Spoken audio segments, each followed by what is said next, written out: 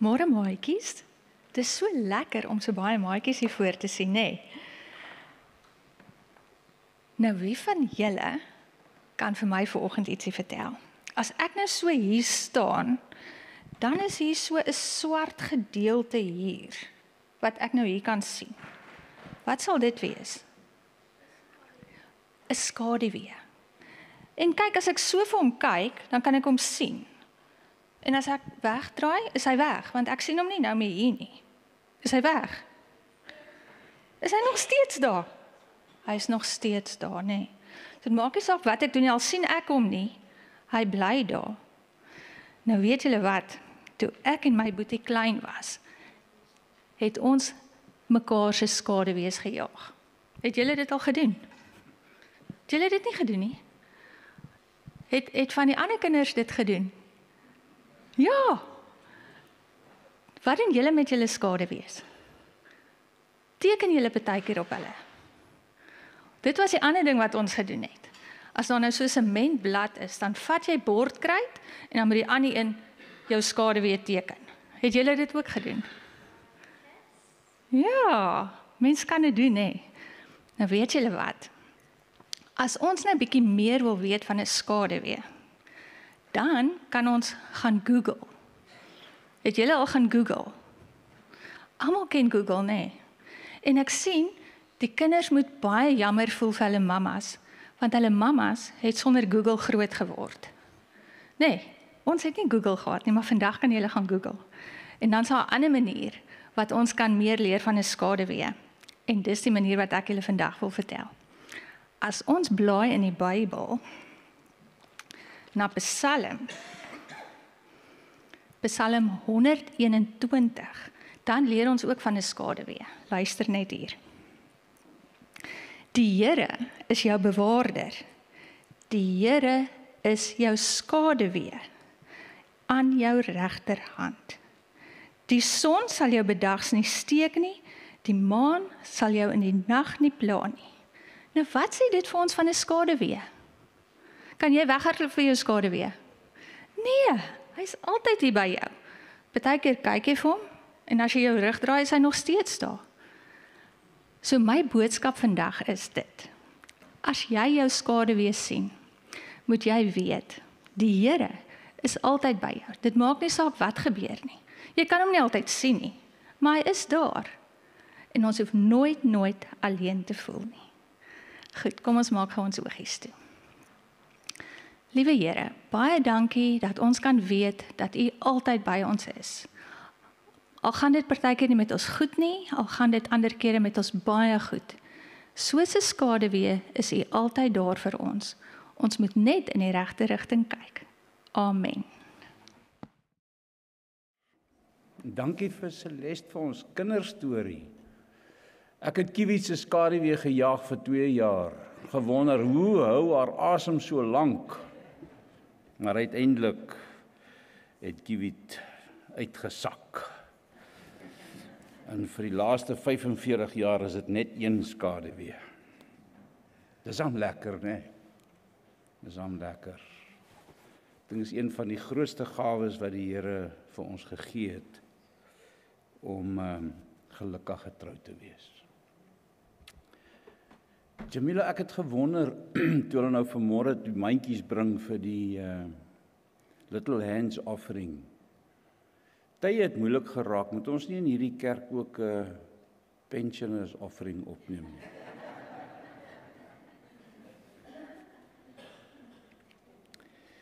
Elke mens het 'n sekere toleransie-grens. In Engels dink ek praat hulle van tolerance limit. Ons noem dit verdraagsaamheid, uithou vermoë, wilskrag, vasberadenheid, onwrikbaarheid, geloofsekerheid, volharding, en vir die van julle wat in die weermag was, David, vasbyt. En as omstandighede daardie toleransie vlak, daardie grens oorskry, dan sê jy vir jouself, tot hiertoe en nie verder nie.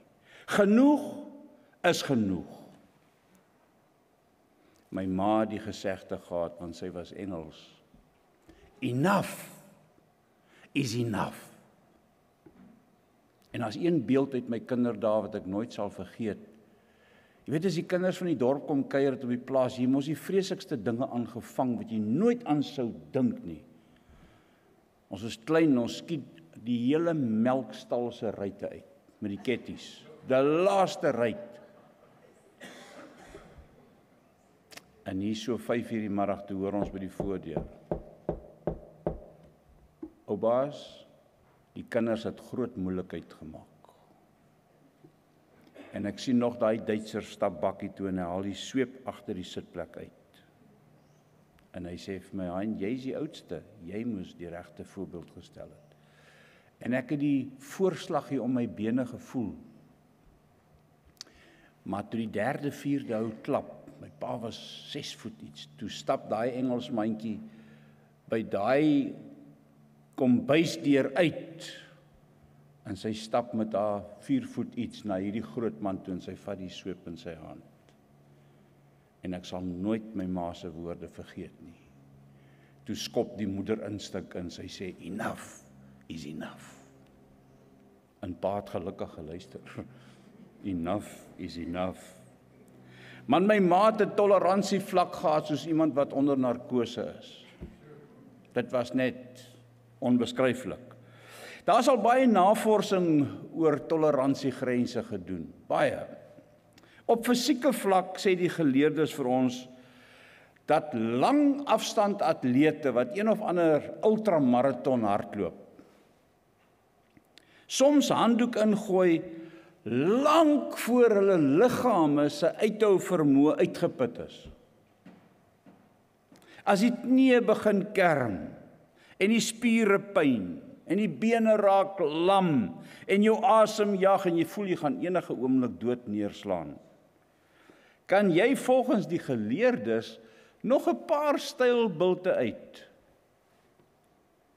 Dis net 'n kwessie van uithou vermoë en vasberadenheid. En weet jy wat, dieselfde reël geld in die emosionele en in ons sosiale wêreld. As kinders het ons veral pa se toleransiegrense goed geken. Jy het geweet wanneer jy op dun ys begin loop. Geld dieselfde in ons huweliksverhoudings. Ons leer gou ons huwelikmaat se toleransigrens ken, is dit nie? Jy weet tot hiertoe en nie verder nie. Anders koop jy timeshare by die Amakrokos. Gelukkig is Kiwi baie verdraagsaam met die pastor. Maar ek weet ook wanneer Kiwi se toleransievlak se asem min raak. Behalwe dat sy stil raak, sê haar lyfstaal vir my, enough is enough. En dan weet hierdie pastor baie goed, trap versigtig dominee. Dis dalk Matteus 24 se profesie tyd om berge toe te vlug. Gelukkig is Kiwi verslaaf aan drukkies. En as die drukkies nog met 'n pasella, ag sorry my ou ding, kom.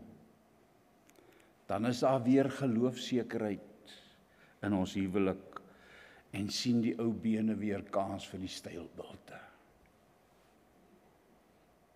Maar weet jy wat? Baie huwelike het vandag toleransiegrense wat gou uit asem raak. Pa en ma betaal nog swaar aan die kredietskuld van die grand troue.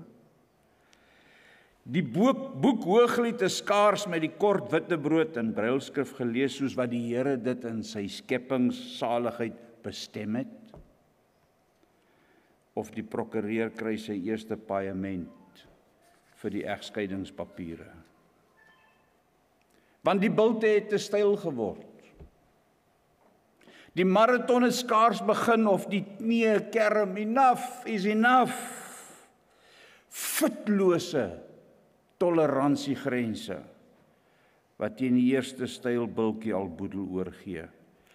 Dis so hartseer. Want die ripple effek van enough is enough egskeidings veroorsaak nie net 'n skeidingskloof in huweliksverhoudings nie, maar 'n kraak dwars deur die gemeenskap.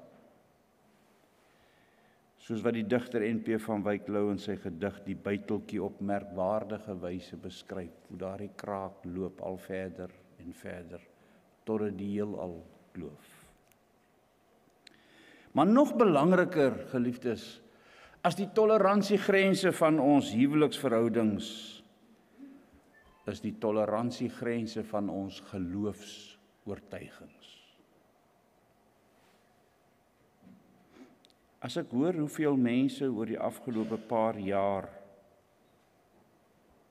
geloofshanddoek ingegooi het, net eenvoudig van die kerk se radarskerm af verdwyn het, dan vra mens jouself die vraag af, het die geloofsbulte van die lewe dan so styl geword? Het dit makliker geword om met 'n enough is enough net boedel oor te gee? Ons verwys dikwels na pilare in ons kerk, wanneer ons van bekende predikers en leiers praat. En daar is al gelukkig, dank die Here, baie in ons kerk gewees oor die jare. En dit is so goed, want hulle het toegelaat dat die Here hulle talente in sy diens op merkwaardige wyse aanwend. Maar daar is ook baie ander sogenaamde pilare, wat nie leiers of predikante was, maar wat vir ons 'n wonderlike voorbeeld nagelaat het. Geestelike, ultramarathon-atlete met vasbyt toleransiegrense. En ek dink vanmôre aan ou oom en tannie Glans, wat klokslag elke Sabbat al hier voor die kerk vroeg, terwyl party nog slaap, in hulle motor sit en wag het, dat die kerk se deure moet oopmaak. Toe ons nog in die huisie oor in die kerk gebly het, en ek soggens vroeg by my duiwe was om kos te gee en water te gee, het ek die karretjie sien aankom en hier kom stilhou, en dan sit hulle soos twee wat wag vir die bruidegom in die kar. Netjies. Baie van julle wat hier sit sal hulle goed onthou, ou oom en tannie Glasens. Dit was nog al die jare vir my 'n wonderlike voorbeeld van atlete wat vasbyt teen die stylbulte van die lewe. Ware pilare met onwrikbare geloofsekerheid. Vandag is daar baie mense wat eens lidmate van hierdie gemeente was, wat nie meer kerk toe kom nie. En vir een of ander rede het hulle toleransiegrense eenvoudig net uitgeroep. Enough is enough. En baie maal dink ek dra ons groot skuld daaraan. Ek hou daarvan om na die Comrades Marathon op televisie te kyk. Dit is vir my altyd lekker. Om te sien hoe veral die ou manne, die ou vrouens, in low range teen die stylbulte uitsukkel Veral as dit kom by Polly Shorts, daardie gevreesde Goliat van 'n bult, daar dis kan Pietermaritzburg. En ek geniet die kameradie wat daar tussen atlete is en hoe hulle mekaar letterlik partymal oor die eindstreep help of langs die pad help. Die vasberadenheid en die uithou vermoë verstom my net eenvoudig. Want vir jare het ek self gedraf, maar nooit verder as 5 kilometer nie. Dit was my tolerantiegrens. Ek het nooit die spreekwoordelike Duracell stamina as 'n drawer gehad nie, nooit. Maar wat ek nie van die Comrades Marathon op televisie hou nie, is daardie laaste paar minute voor die afsnytyd met 'n pistoolskoot aangekondig word. En die kameras wys almal hoe desperate atlete met die laaste bietjie wilskrag, party hande 4 voet, oor die eindstreep probeer kom. En dan die wrede ontnugtering. Na maande en maande se oefening. Na al die stylbulte, moordende kilometers en uitmergelende fisiese inspanning, kom staan en kry jy 'n paar meter voor die eindstreep 'n papwiel. Die pistoolskoot klap soos 'n genadedeur wat toeslaan en terwyl jy op die harde aarde neerslaan en jy aan die noodlot van enough is enough oorgee, hoor jy iewers die troostwoorde van die paramediese Lazarus span wat jou op sleeptou wil neem. Dis jou marathon. As reël kyk ek nie meer na hierdie wrede slottonele van die Comrades Marathon nie. Ek het te oud geword daarvoor. Dit ontstel my. Want ek kry die arme mense in my hart in jammer. Daar's nie sprake van 'n greintjie genade of 'n klein skreefie toegeeflikheid nie. Niks. En dit pas nie vir my by my evangelie in nie. Dis 'n valbuil van enough time is enough time. Klaar. Die pistool skoot klap. And that's it. Niks van 'n drukkie en 'n passella, sorry Kiewit nie. Wat weer die ou bene laat kan sien vir die stylbulte nie. Niks. Die genade deur klap toe, jy het dit nie gemaak nie, die lewe het geen toleransie vir sukkelaars of verloders nie, klaar. Ek het al baie maal vir myself gepreek, sê Hein, maar daar moet reëls in hierdie lewe wees. Die Comrades Marathon moet reëls hê, hoe anders gemaak? Hulle kan tog nie die hele nag sit en wag vir die ouens wat vir die laaste 20 km aangekruip kom en leopard krol nie.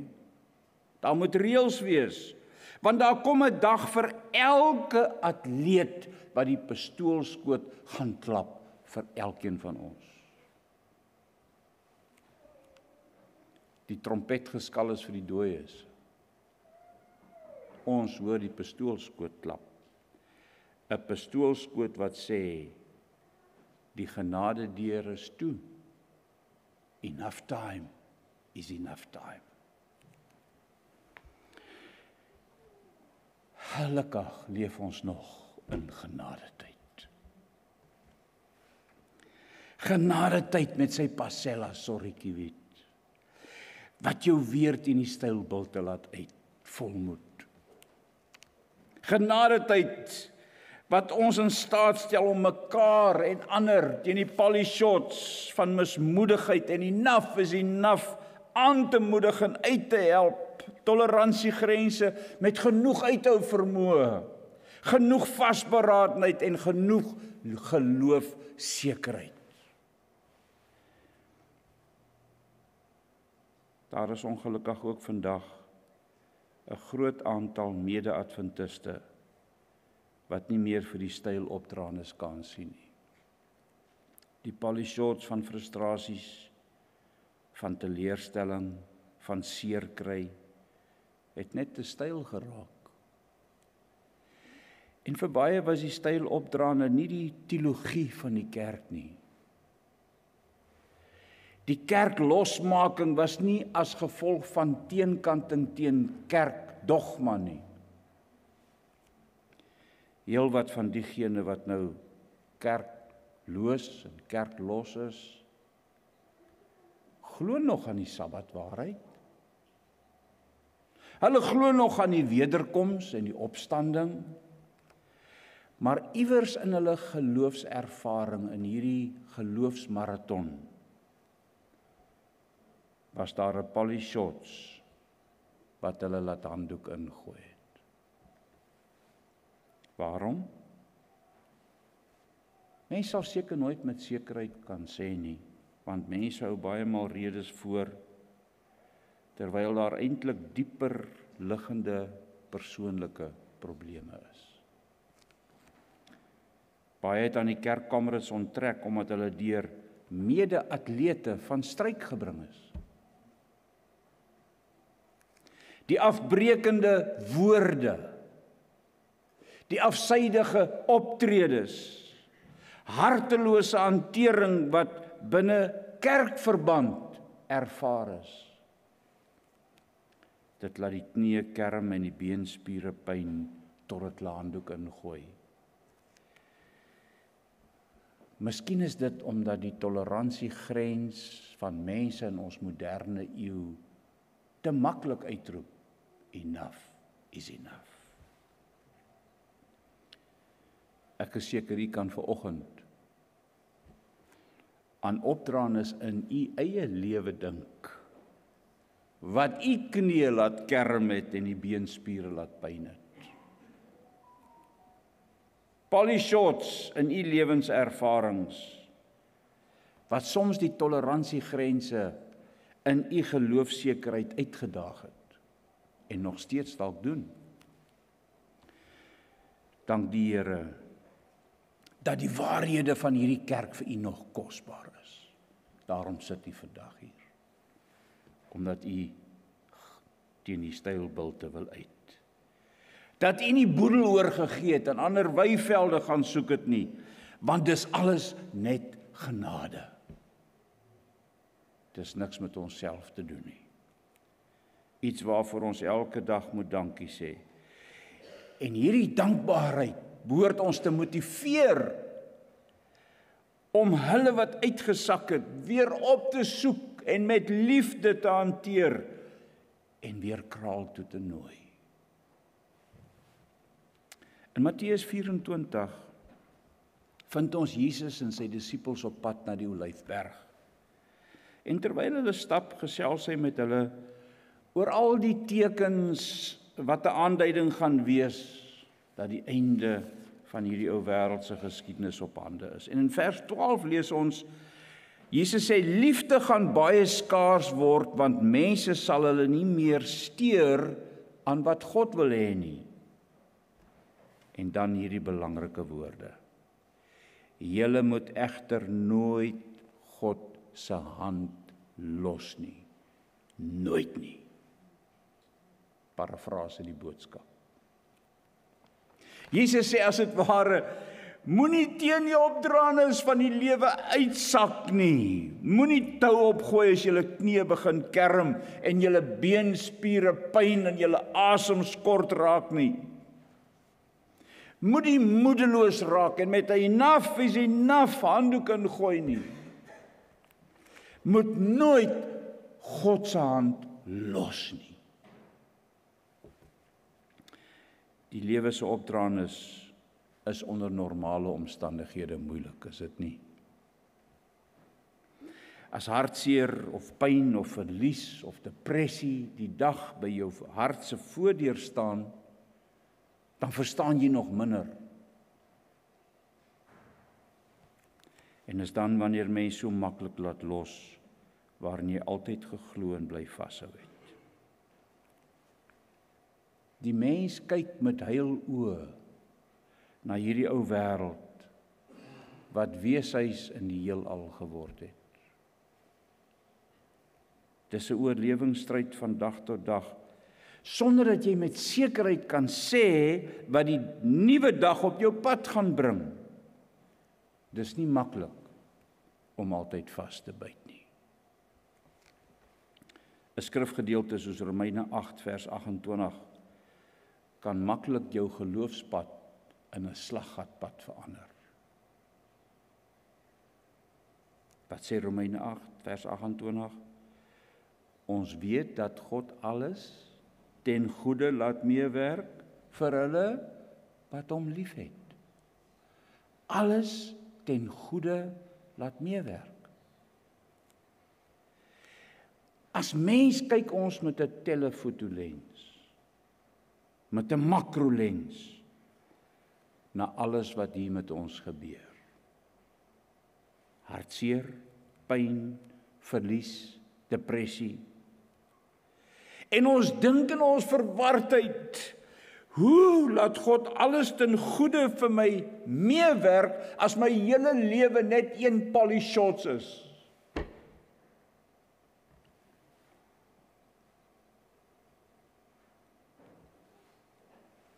Maar weet jy wat? Die Here kyk nie deur 'n telefoto of 'n makrolens nie. Hy kyk met 'n wye hoeklens. Hy ken die begin en die einde. Hy weet van al die pyn en verlies, want hy voel ons pyn nog baie meer. Die verlies van sy kinders, waarvoor hy duur betaal het, hulle wat die rug op hom gedraai het, kan ons nie met ons menslike verstande eers bykom nie. Hy weet wat elke dag oor my pad kom. Hy weet van hierdie ou wêreld se polyshots, want hy moes ook daaruit. Die Here kyk na die globale, die groot prentjie. En te midde van die bose wat hier heers, die pyn en die hartseer wat in die mense gebrokenheid weerklank vind, die onreg wat gepleeg word, kom die Here en laat uiteindelik alles ten goeie meewerk vir hulle wat hom liefhet, want hy bly ten spyte van alles in beheer. Daar's 'n kosbare skrifgedeelte wat my baie na in die hart lê. Ironies is dit aangeteken in die boek Klaagliedere. 'n amper se paradoksale skrifgedeelte. En hier beskryf die profeet Jeremia die stylopdraandes van die lewe, die polyshots van teleurstelling. Blaai saam met my as jy Bybels by het, Klaagliedere hoofstuk 3. En ons lees daar vanaf vers 19. Ek lees vir u uit die boodskap uit. Die profeet Jeremia skryf, ek word bitter wanneer ek aan my pyn en hartseer dink. My hart krimp in mekaar wanneer ek so oor alles dink. Dis amper of Jeremia sê, hierdie polyshots het vir my te styl geword. My tolerantiegrens word tot die limiet toe gedryf. Ek kan nie verder nie. Enough is enough. Maar dan kom vers 21. Lees saam met my. Maar daar is een ding wat my weer hoop laat kry. Die Here hou nooit op om vir ons om te gee nie. Hy bly getrou. Sy liefde het ons gespaar. Hy het gekeer dat ons heeltemal uitgewis is. Dat ons handdoek ingooi. Vers 23, 'n mens kan altyd op u vertrou. Elke oggend is u maar weer daar. Wow. Is dit nie mooi nie? Wat 'n belofte. Elke môre is u maar weer daar. Dis of die profeet wil uitroep, Here, ek sal u hand nooit los nie. Ek wil graag vanoggend hierdie diens afsluit met 'n baie kosbare verhaal.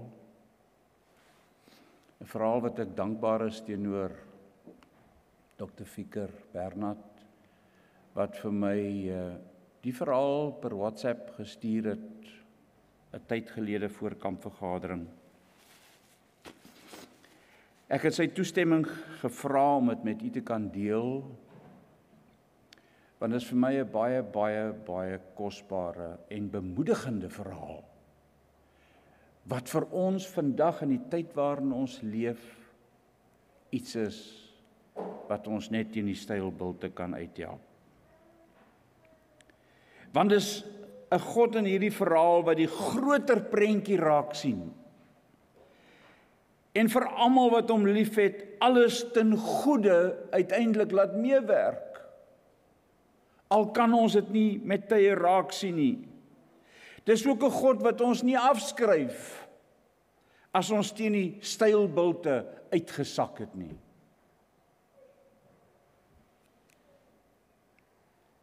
Dis die verhaal van ons vroeë Adventiste sendelinge.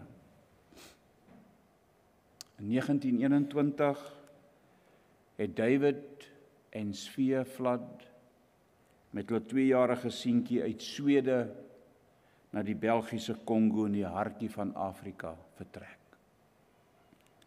En hier het hulle 'n ander jong Skandinawiese sendelingpaartjie, die Eriksens, ontmoet. En saam met hulle vir die Here verleiding geraadpleeg, want as gevolg van hulle toegewydheid en hulle groot opoffings, wat 'n kenmerk van hierdie vroeë pioniers was, hulle kon werk. Het die twee egpare besluit om weg te beweeg van die hoofsendingstasie en die evangelie na die klein dorpie Ndolera, wat 'n afgeleë gebied was, te neem. Dit was inderdaad 'n groot geloofsdaad, 'n polyshots. En sommer met die intrapslag het hulle teenkanting ervaar, want die hoof van die stam van hierdie klein Ndolera was bang dat hulle plaaslike gode sou vervreemd raak met die sendelinge wat inkom, en toe die stamhoof die sendelinge toegang tot die dorpie verbied. Hulle het toe besluit om 'n end uit die dorpie teen die skynste in daardie niks bestaanswêreld modderhutte gebou waarin hulle kon bly. Mens kan jou amper nie hierdie moeilike lewensomstandighede indink nie. In 'n modderhut, in die vreemde, afgesonder, met geen oorlewingssekuriteit nie. My toleransiegrens sou gesê het, enough is enough. Hulle het aanhou bid vir 'n ernstige deurbraak, maar daar was niks. Hulle enigste kontak met die dorpie se inwoners was 'n jong seun wat 2 maal per week hoenders en hoendereiers aan hulle kom verkoop het, sodat hulle kon oorleef. En Svea Vlad, 'n tengerige vroutjie net 4 voet 8 duim hoog, het besluit dat as dit die enigste Afrika persoon is wat sy kan bearbei, sou sy die jong seun van Jesus vertel en hom tot bekering lei. En wonder bo wonder het sy hierin geslaag. Intussen het malaria een na die ander lid van die klein sendeling gemeenskap getref. En op 'n dag het die Eriksens besluit, hulle het genoeg swaar gekry en teruggetrek na die hoofsendingstasie. Hulle toleransigrens het sy limiet bereik. Enough is enough. Maar David en Svea Vlad het egter in hulle modderhutte aangebly, met die hoop dat die stamhoof hulle miskien op 'n dag toegang tot die dorpie sou verleen. Toe vind Svea uit dat sy hier in die primitiewe wildernis swanger is. En toe die tyd aanbreek dat sy moes kraam, het die stamhoof goedgunstiglik ingestem dat 'n voetvrou uit die dorpie haar kon bystaan. En 'n klein dogtertjie is vir hulle gebore wat hulle Aina genoem het. Dit was 'n moeilike en vermoeiende bevalling. En omdat haar liggaam al reeds deur malaria afgetakel was, het die bevalling haar weerstand nog verder verswak. En is Svea slegs 17 dae nadat haar dogtertjie gebore is, oorlede. David Flood was verpletterd en ietsie diep binne in sy siel het geknak. Sy tolerantiegrens is ver oorskry. Die bult was vir hom net te styl. Hy het 'n graf in die harde aarde gegrou en sy 27-jarige vrou begrawe. Toe is hy met baba Aina bergaf terug na die sendingstasie. En hier het hy Aina vir die Eriksens in hulle sorg gelaat en verbitterd en verslae het Davids vir uitgeroep: alles was te vergeefs. Ek het my vrou verloor. Ek kan nie alleen vir hierdie klein babatjie sorg nie. Die Here het my lewe verwoes. En ek gaan terug Swede toe. Enough is enough. En hierna het hy van die hawe af vertrek en beide sy roeping en God verwerp. En skaars 8 maande later is die Eriksens egpaar beide met 'n onbekende siekte getref en kort na mekaar ook oorlede. En baba Aina is toe in die sorg van 'n ander Amerikaanse sendeling gesin gelaat, wat haar Sweedse naam na Aggie verander het. En toe sy 3 jaar oud was, het hulle haar saam terug Amerika toe gevat. Hulle was lief vir klein Aggie, en uit vrees dat hulle haar weens een of ander wetlike aspek kon verloor as hulle sou terugkeer Afrika toe, het hulle besluit om in Amerika te bly, hulle sendelingskap te verruil vir die pastorale bediening. En dis hoe Aggie in South Dakota groot geword het. En sy het as jong meisie North Central Bible College in Minneapolis bygewoon, waar sy DeWay Hurst ontmoet het en later mee getroud is. En jare het verbygegaan, die Hurst het 'n baie suksesvolle bediening geniet. Aggie het eers geboorte aan 'n dogtertjie geskenk, en toe later 'n seentjie. Haar man het president van 'n Christen college in Seattle geword. En Aggie was nogal verbaas om te sien hoeveel Skandinawiese erfenis daar in hulle omgewing was. En op 'n dag kom daar 'n Sweedse tydskrif in hulle posbus. Maar sy het geen idee gehad wie dit gestuur het nie. En sy kon natuurlik nie die woorde lees nie, maar terwyl sy deur die tydskrif geblaai het, het 'n foto skielik haar aandag getrek. Dit was die foto van 'n graf met 'n wit kruisie in 'n baie primitiewe omgewing. En op die kruis was die woorde Svea Flood. Ek het dadelik in haar motor geklim en na die college toe gery. Sy het iemand in die fakulteit geken wat vir haar die artikel kon vertaal. En opgewonde het sy gevra, wat sê die artikel? Toe sê die persoon vir haar, dis die verhaal van sendelinge wat lang gelede na Ndolero in Afrika gereis het. 'n Baba is gebore waarna die jong moeder gesterf het. En een van die sendelingvroue het 'n jong Afrika seun van die dorpie bearbei en hom van Jesus vertel. Hy was die enigste persoon wat die evangelie aangeneem het. En 'n paar jaar later, nadat die wit sendelinge weggetrek het en die seun nog 'n jong man was, het hy die stamhoof voorreed om hom toe te laat om 'n skooltjie in die dorpie te bou. En mettertyd het hy al die leerlinge, asook hulle ouers oorreed om Jesus aan te neem. Selfs die stamhoof het 'n volgeling van Jesus geword. En vandag is daar 600 gelowiges in daardie dorpie. Alles as gevolg van David en Sveeflad se opofferende arbeid. Aggie was verheug. As geskenk vir haar na haar man se 25ste huweliksherdenking het die college vir hulle betaal met 'n vakansie na Swede. En hier het Aggie haar biologiese pa gaan soek. David Flood was nou al 'n ou man. Hy het intussen weer getrou, 4 kinders grootgemaak en sy lewe as dit ware weggedrink en onlangs 'n beroerte gehad. Hy was 'n verbitterde ou man met een reël in sy huishouding.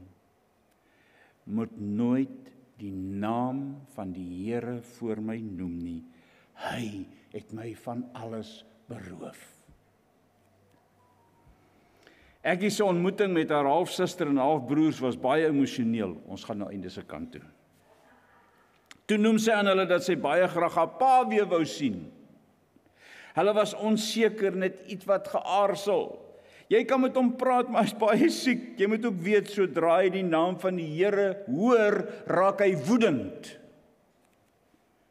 En Aggie het moed bymekaar geskraap en in die verwaarloosde kamer ingestap. En oral het leë drankbotels gestaan. En voor haar het haar 73-jarige pa in 'n deurmekaar bed gelê. Papa, het sy ewig gesê. Haar pa het begin huil. Aina, ek het nooit bedoel om jou weg te gee nie. Dis als reg, papa. En sy het hom in haar arms geneem. En toe sê sy, die Here het na my omgesien. En haar pa het onmiddellik in haar arms verstyf en ophou huil. Die Here het van ons almal vergeet. Dis alles sy skuld dat ons lewens in 'n gemors is. En hy het sy gesig weer na die muur toe gedraai. En Aggie het saggies met haar hand oor sy kop gevryf. Papa, ek het 'n wonderlike verhaal om aan jou te vertel. Julle sendingreis na Afrika was nie te vergeefs nie. Mamma se dood was nie te vergeefs nie. Die jong Afrika seentjie wat julle na Jesus gelei het groot geword en die hele dorpie bekeer. Die saadjie wat julle in sy hart geplant het, het aanhou groei en vandag is daar 600 inwoners wat die Here dien, net omdat julle getrou na die Here se roepstem geluister het. Papa, die Here is lief vir jou. Hy het jou nooit verlaat of weggegooi nie. En jou man stadig omgedraai en haar oë gekyk en toe ontspan sy hele lyf. En teen laatmiddag, sê die verhaal, het hy sy lewe weer aan die Here toegewy. En vir 'n paar dae het pa en dogter wonderlike oomblikke saam beleef. Toe is Aggie en haar man weer terug Amerika toe en 'n kort tydjie daarna is David Flood oorlede. En 'n paar jaar later, terwyl Aggie en haar man 'n evangeliekonferensie in Londen, Engeland bygewoon het, is 'n verslag van Zaire, die voormalige Belgiese Kongo, gelewer. En die superintendent van die kerk in Zaire, wat ongeveer 110.000 gedoopte lidmate verteenwoordig het entoesiasties van die evangeliese verspreiding in sy land vertel. En na afloop van sy verslag het Aggie hom genader en gevra of hy ooit van David en Svee Flood gehoor het. O ja, het hy in Frans geantwoord, wat vir Aggie in Engels vertolk is. Svee Flood het my na Jesus gelei. Ek was die seentjie wat kos vir jou ouers gebring het nog voor jy gebore is. Vandag nog word jou ma se graf en herinneringe deur ons vereer. En toe het hy en Aggie mekaar omhels en het stil weggehuil. Aggie, jy moet ons in Zaire kom besoek. Jou ma is die mees vereerde persoon in ons geskiedenis. En toe Aggie en haar man wel later aan Ndolere gaan besoek het, is hulle deur die gejuig van 'n groot skare verwelkom. Ek het wonderbaarlik die man ontmoet wat haar pa gehuur het om haar in 'n wiegmandjie af te dra van die berg af. En die predikant het Aggie ook na haar ma se graf vergesel. Die graf met 'n wit kruis en haar naam daarop. En Aggie het langs die graf gekniel en die Here uit haar hart uitgedank. Later in die dag het die jong predikant vir hulle gelees Psalm 126 vers 5. Die Here kan hartseer in blydskap verander. Trane van pyn kan hy in gelag van blydskap verander. Dis 'n ongelooflike verhaal, is dit nie, hoe die Here agter die skerms werk. En as die bulte van hierdie lewe te styl word en ons moedeloos uitroep, enough is enough, dan verstaan die Here. En al wat hy van ons vra is dat ons nooit sy hand moet los nie, nooit moet boedel oorgee teen die bulte nie. En as ons toleransiegrense nie meer kan sien vir die polyshorts nie, moet ons net aan sy hand vashou. Hy sal ons veilig oor die wenstreep help, voordat die pistoolskoot afgaan. Al ons opoffering, ons swaar kry, ons hartseer, ons teleurstellings, ons mismoedigheid, alles kan eendag in blydskap verander, want die Here wat ons dien is in beheer. Maar daar is een ding wat my weer laat hoop kry. Die Here hou nooit op om vir ons om te gee nie. Hy bly getrou. Sy liefde het ons gespaar. Hy het gekeer dat ons heeltemal uitgewis is. 'n Mens kan altyd op U vertrou. Elke oggend is U maar net weer daar. Amen. Onse Vader, U weet wat vir ons in die nuwe week voorlê. Die bulte van hierdie ou lewe kan styl raak, Here. U weet dit. Ons is menslik. Ons toleransiegrense is partymal maar kort. Maar dankie Here vir U hand. Mag ons U hand nooit los nie. Dankie dat U saam met ons hierdie pad loop. In Jesus se naam bid ons dit. Amen.